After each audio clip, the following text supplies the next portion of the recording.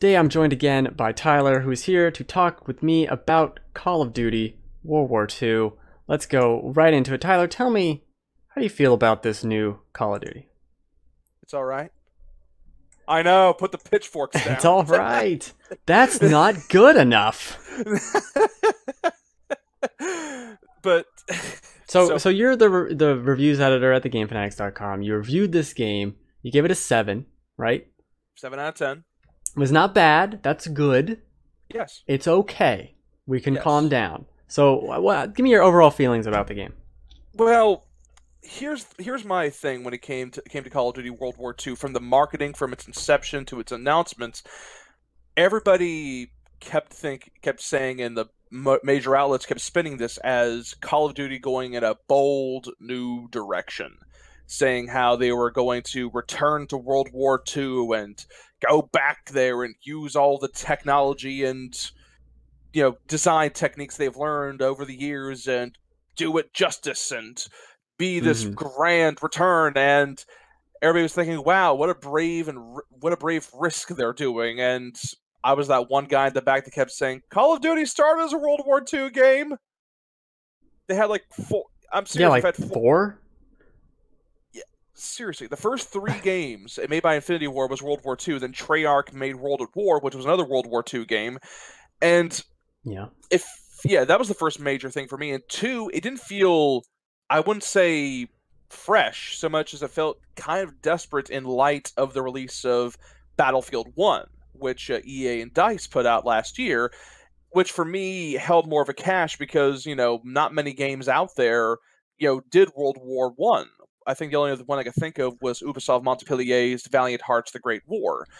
But Yeah. World War II, I think I brought up somewhat even my review's intro. Like World War II has kind of been done to death, and it's usually the exact same conflicts that we always seem to go to. We're always following the bloody first. We're always going to be storming Normandy or Omaha Beach on D-Day. And if Stalingrad doesn't get taken, it's written off as nothing. It's always the greatest hits album. And for me, people keep saying World War II is worn out. I'm like, haven't you done your research? There's plenty of other fronts you could take this to. Go to more, do that multiple perspective thing and go for multiple fronts. So when I started the campaign of World War II, it's like, oh great, I know exactly what I'm getting, because you're an American, you're part of an American platoon, you're part of the American intervention, aiding the Allies, trying to help them retake France on the European front. I'm like, yep, first mission is D-Day. You're gonna keep fighting, Battle of the Bulge. I'm like, yeah, I've done all this before, and no That matter what, that and no was the matter problem with it, right? yeah, that for me was the major problem. It said they were going to go back and do World War II justice, and the thing is, the Modern Warfare games, I know that seems kind of crazy to bring up, but that one actually brought up multiple perspectives as well, with the British SAS and the U.S. Marines and all these other perspectives, and they did it well to kind of give this sense of a world-spanning conflict. World War II, I noticed they were trying to do a more intimate storyline with it, but the entire time I kept thinking, I could be watching Band of Brothers right It now. was okay. This storyline is so ham-fisted in, like, it's so just a narrative of convenience for these cool things they made. It's so Yeah, annoying, and I didn't realize it till later, and it was so obvious. He's writing letters, right, back to his wife or whatever. And yeah, every single story mission starts with, it's been 3 weeks, it's been 6 weeks, this is the next day of that battle. And I'm like, every single mission starts like that. And if you wanted a boots on the ground, make it a just solid story of these people going through the war, instead of these disjointed set pieces that are so, like, you're a Russian spy for a mission, or not Russian spy, French. French spy Yeah, for a mission. And it's like, this is a completely different game. It's not and I bad. love that. That was like one of the best missions. Yeah. Yeah, it was a prolonged stealth operation, and I like that. But it's so But out of place with everything else. yeah, especially since the stealth in this game is kind of terrible. Yeah, and especially talking about Battlefield 1, or bringing that up, had good stealth mechanics that Yeah, played into the gameplay. yeah. This doesn't. It is really weird to kind of bring to see how they're trying some new stuff, but it's very poorly implemented, and that's something else as well. Like there were a few moments where it felt like they made the set pieces first and then just slapped the World War II skin over it. Like I think I brought up once again in the review. Train. Yeah, the train annoyed the crap Oh out my of me. god. Okay, so I was streaming this game. So I have my live reaction of like, oh, this is cool train explosion. Okay, it's still exploding. This is cool. And then it kept going for like 2 minutes. I'm like, how long is this train? That guy should have been dead 7 times over. And everything, he always falls on his back and like looks up at things that are about to fall on him so many times. Oh my god, the number of times I could recount his vision going blurry and somebody yelling at him and him having to crawl away at something. It's strange. It's bizarre. It feels very practiced. It doesn't feel genuine, and that's what annoys the heck out of me. Like it wants to be an emotional experience, and it's trying its damnedest despite how familiar and by the numbers it is, but it just didn't register with me.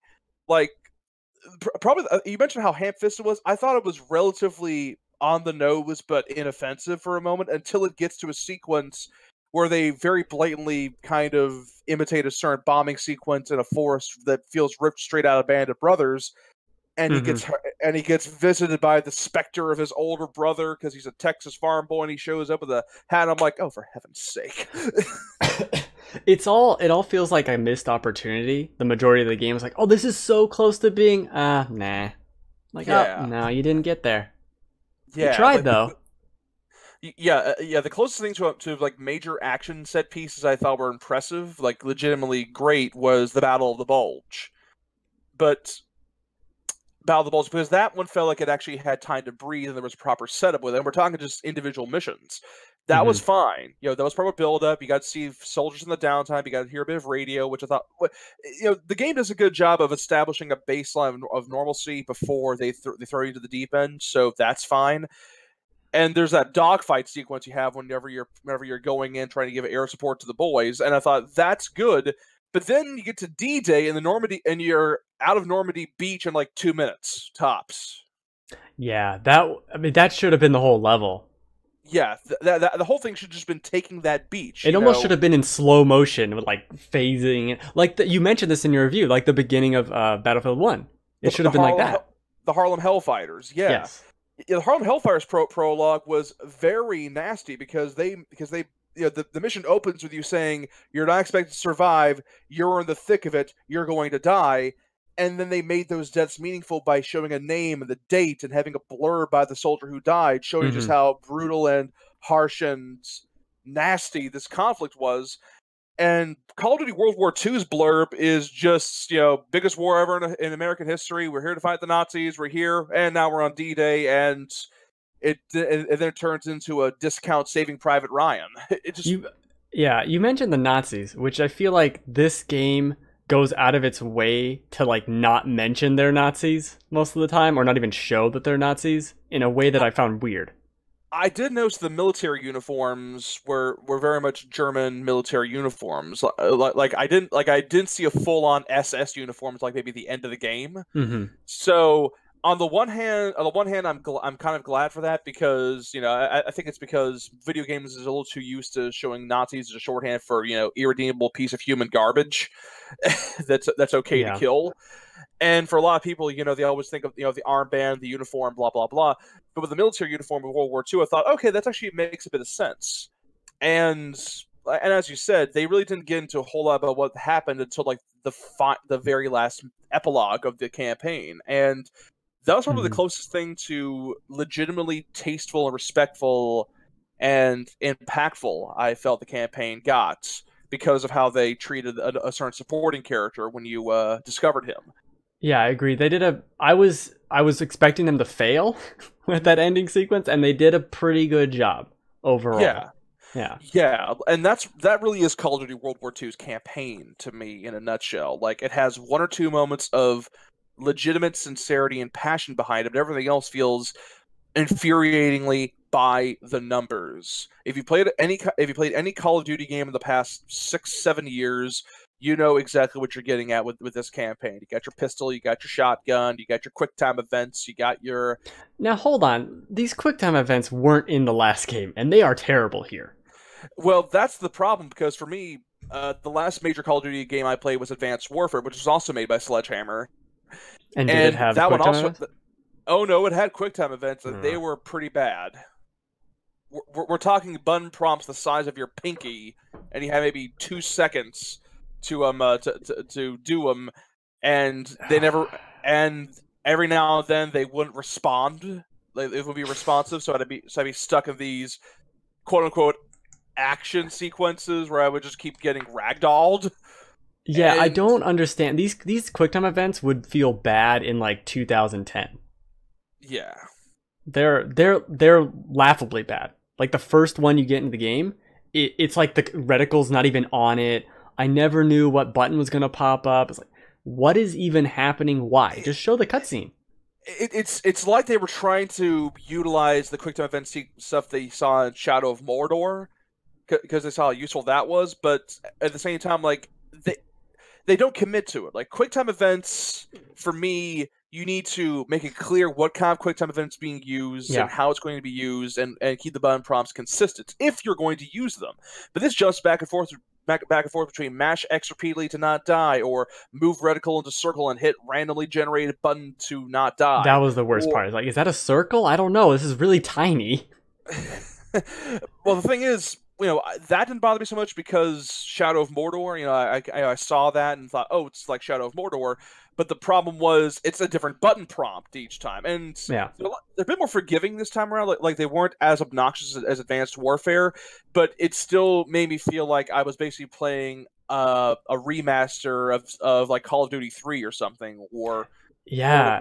World at War. It It's just didn't ironically a feel. feature that feels as old as World War II. Ba-dum-bum. But yeah, that's what kind of annoyed me a bit about the campaign overall. It was just these little tiny things like, okay, they clearly want to go back to basics, but then there's certain things when you go back to basics that you. It's the problem with being with trying to go with a reductionist approach. You need to add something new to that, and this just fell by the numbers. Like Yeah. I swear to God, I think it was like 4 or 5 sniping sequences, and I went through those in a daze. Just Some of uh, those were really good, but you're right. It was just like another. All right, I guess we're doing this again. and I think that's probably more or less due to I think mine, not to mention the community's kind of burnout with Call of Duty's annual release schedule, and Yeah. it doesn't exactly help though because once again World War II, going back to basics, and the campaign wants to be something fantastic, and gameplay wise, it feels like this should have been like it just bothers me, but.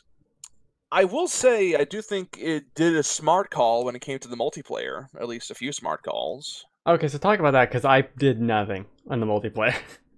didn't even I didn't even do a match. I loaded it up and I picked a faction and I exited the game. So you basically just shotgunned the campaign, and then like, yeah, I'm done. Yeah, I rented it from Redbox and I was like, I'm done with this. I played a couple of rounds of the multiplayer, to get a feel for it. Try out Yeah. war mode, try it out. It's all the other modes, the usual ones: team deathmatch, capture the flag, kill confirmed. Gridiron. I'm like, okay, that's fine. This is the regular, menagerie of Call of Duty modes, but going back once again, the last major Call of Duty I played for review and just played period was Advanced Warfare, and the multiplayer in Advanced Warfare was unbelievably unbalanced and alienating as hell to me because it did the pick 11 perk system like off the bat, and you're talking to a guy who went from Call of Duty 4 to a little bit of Black Ops, then to Advanced Warfare. So it's like pick 11, what? Oh wow, I yeah. don't know any of this. Yes, it was very weird, and it felt like you have to either be a run and gun, maniac on chucking 3 cans of Mountain Dew to be anywhere near as good, Mm. or you're a target. Like there's a cloaking device in Advanced Warfare. It's terrible. You can't sound suppressors doesn't do jack. There's a jamming device for a thing, but only if it works on a Tuesday. And it was There's too many rules for this. yeah, way too many rules, way too many SMGs, way too many, things. It felt like it was made for the hardcore fan base and nobody else, and it was very alienating very quickly. So when I got to World War II, I'm like, oh, this is actually reasonable now. It's just as you said, there's like a division. You have 1 to 5 divisions. You have infantry, you have armored, you have mountaineer. I'm like, okay, this guy's for snipers, this one's for the shotgun maniacs, this guy's for the jack of all trades. I'm like, that's fine. And then you get your loadout, which is like simple pistol, rifle, and you get like a special like buff. Like there's like a couple of buffs you can unlock. And I'm like, okay, and then you just go to it, and I'm okay. I'm fine with that. That's a much needed stripping down. I thought worked. And then I got to the maps, and the maps are just kind of there. There's not really a whole lot of maps that really I remember all that much. Like they feel very uninspired and very basic. And I gotta bring it up. I'm never going to live it down, but I gotta bring it up. Loot boxes. Oh yeah, the loots. You can watch them open. Yeah. Yeah, you can. I actually started laughing when I was walking around headquarters, the social zone. Yeah. Because I started laughing because I'm like, this is trying to be Destiny. It's trying to be the tower from Destiny. It's a smart idea, but like, what the hell are you doing? Like, it's not a community game. You don't go out with your friends and fight each other. It doesn't fit right. It doesn't fit right at all. Like, that's what bothered me. Like, Bungie, like, for all the faults I think Destiny 2 have, Destiny does a good job of feeling like a community game. Like some people I know will just stick around the tower and just dance and fool around before they go out and do their patrols or whatever. That feels like a community because of just how central the social element is. With World War II, it's just, oh hey, we can challenge people to trench fights and do silly little emotes. It's like Destiny, right? And most of the fan base isn't even in the social zone. They're just marathoning matches and trying to get their first prestige. They don't give a damn. Yeah, because why would you? The fun of Destiny dancing is like, well, look at my cool shaders and my weapon and my armor. Like, you're just a soldier man. Just go fight, soldier man. Exactly. You don't need to be here. And I actually remember having a bit of a tangent in the review where I'm like, the loot boxes. Thing is, loot boxes for me, I know for a fact they've become very popular, and I'm still aggravated as all crap about them because they're clearly a form of RNG microtransactions, in essence a level of gambling. But for me, they always seem to make them pretty much divorced from the rest of the game. Like Overwatch makes it pretty much divorced. The battle packs and Battlefield are very much attached, and even the prior microtransactions in like Advanced Warfare, Infinite Warfare, whatever, are relatively detached. But now with the loot boxes now being a central thing in the social zone where you have to basically drop a flare and call down a loot box, for me it comes off as very tactlessly offensive to World War II. It's weird. For me that bumped it up into full on bad taste. Like someone's a loot boxes, yeah, you got some cool gear and everything. World War II was a resource. It was a resource deprived conflict. It was after the Great Depression. People were scrambling around in scrapyards for bits of metal to send overseas. People were struggling for food. They pooled their money and they got a drop. It makes sense. It just feels weird. It feels bad just doing that. It's no more offensive than how just kind of meh the whole story is. That's something else. Well, that's something that really did bother me. Just the loot boxes, and also I know a lot of people are going to argue, oh, it's just cosmetic. It's not full on pay to win, and yet I bumped into a lot of people online who have effectively become these unkillable crazy people using things that are clearly not in World War II to just devastate people nonstop. That sucks. Yeah, and it just doesn't feel right to me at all. Like, for me, that was the major tipping point for Call of Duty when it started doing these microtransactions, these loot boxes. And I know it's going to be another bit of contention with EA's Star Wars Battlefront 2 coming out soon. And it's something I always point out with my reviews because I feel like a lot of major publications don't deal with it. It's just like, oh, it's a thing. It's Like, it's there, but if you feel like it really can affect gameplay or affected your gameplay directly, then it has to be brought up. Like, it has to be brought up, and it's an issue where I notice a lot of people just want to talk about the game itself divorced from the business, but when the business itself is contributing to a game's quality, I feel as if that's an issue. But 100%. yeah, exactly. And it's strange. Like multiplayer for me was a much more welcoming experience, but it also made me want to flip the bird Yeah. to Activision, not to Sledgehammer or Raven Software. I think they did a good job with what they have, but it just felt weird. But probably the weirdest third mode in the game has to be Nazi zombies. Ah, yes. The zombie mode I did go into and I played for 14 minutes by myself. Oh, you did the intro mission. Yeah, and I could see the appeal to zombies. I get it.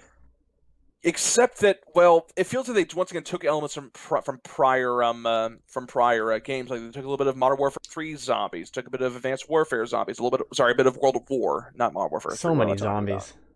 Yeah, they took some different elements for it, and I do like how they kind of made a sort of grindhouse, sort of pulpy war action movie thing with it, which is completely tonally at odds with the rest of the game. By the way, it's like you pick up World War II. Yeah, Boots on the ground. No, it's strange. Like this is the disc. This is what you get in the disc. You have a campaign that's trying desperately to be Saving Private Ryan and a band of brothers put together, and comes off as a modest disappointment, but actually not half bad. Yeah. Then you have the multiplayer, which is stripped down, but otherwise kind of by the numbers and full of loot boxes. And then you have, and then you have Nazi zombies, and it feels like Quentin Tarantino just pops up out of left field and is like, "Hey man, we're gonna do zombies now." And what about zombies? Okay. We need zombies. We gotta sell this to more people. We need zombies, and that's probably the first thing I know is like zombies is actually on the disc. Like they usually, for the longest time, zombies was locked behind the season pass, and they had to be the zombie mode would be released as part of the map pack. But now for World War II, it's packaged on disc now, and I'm like, okay, might as well cut out the middleman.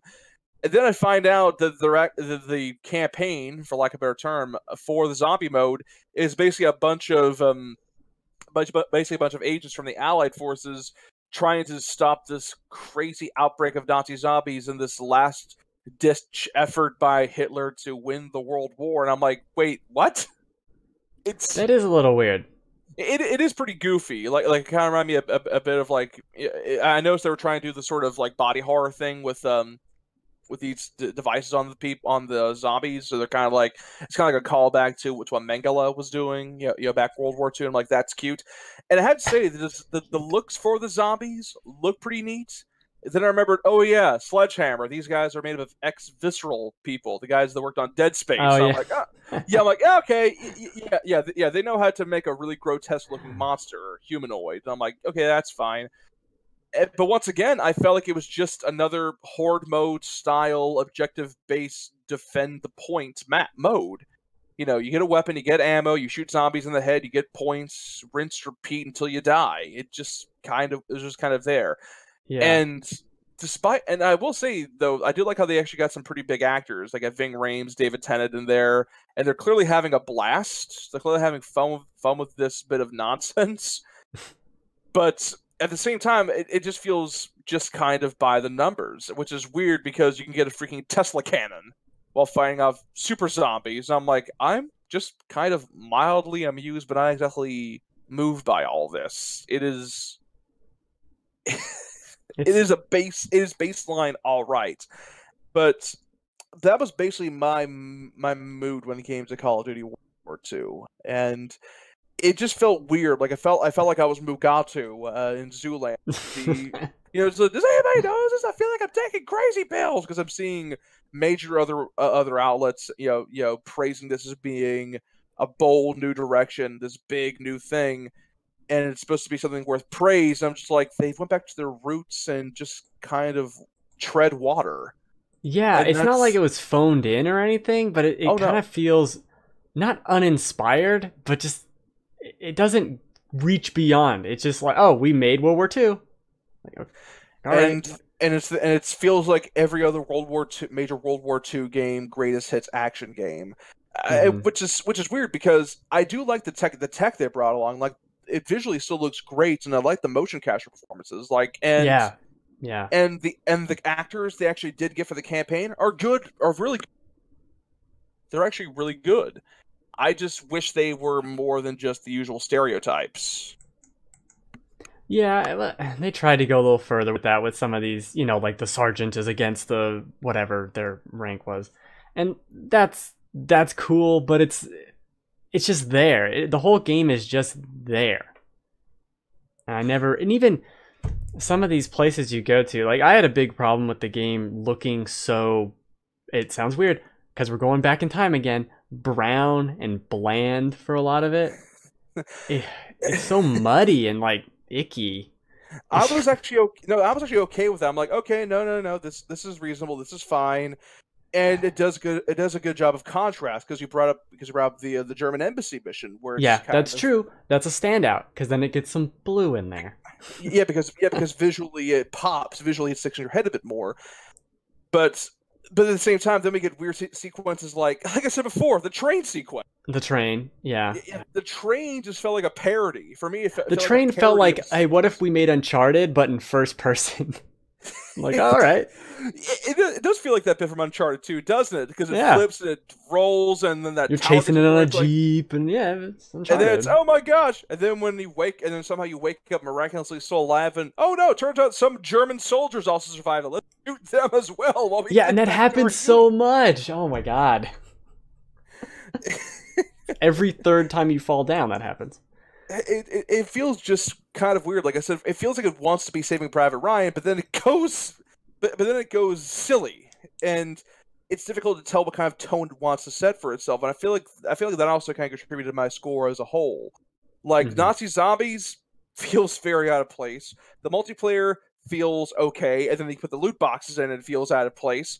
And then the campaign wants to be genuine, but then it does stuff like the train and stuff, and it feels out of place.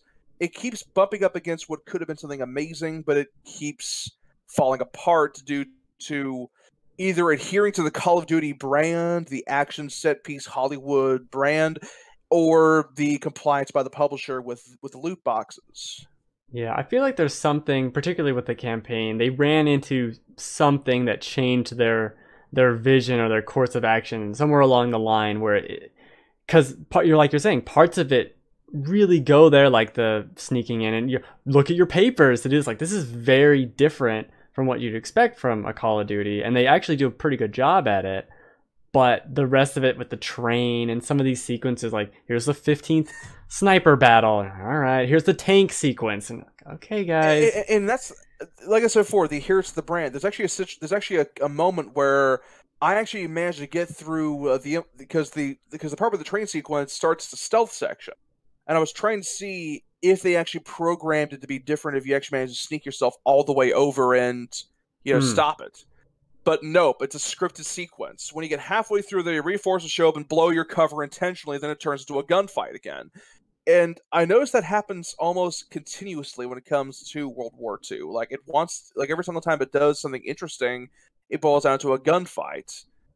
And once again, I know it's Call of Duty. You got to have some running guns, some shooty.